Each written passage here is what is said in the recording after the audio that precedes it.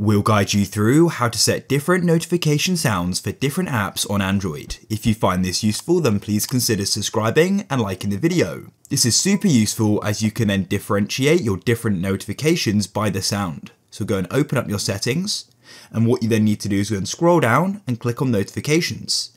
And in here, you then need to go and click on app notifications. Now you need to go and find the app you want to go and change the sound for. So in this case, I'll go down to Instagram and we can then go and click on it. Then what you need to do is scroll down to notification categories. Now you want to go and choose what notification you want to go and change the sound for. In this case, I'll go into alerts here. Then what we can do is we can go and change the sound for these alerts notifications from Instagram.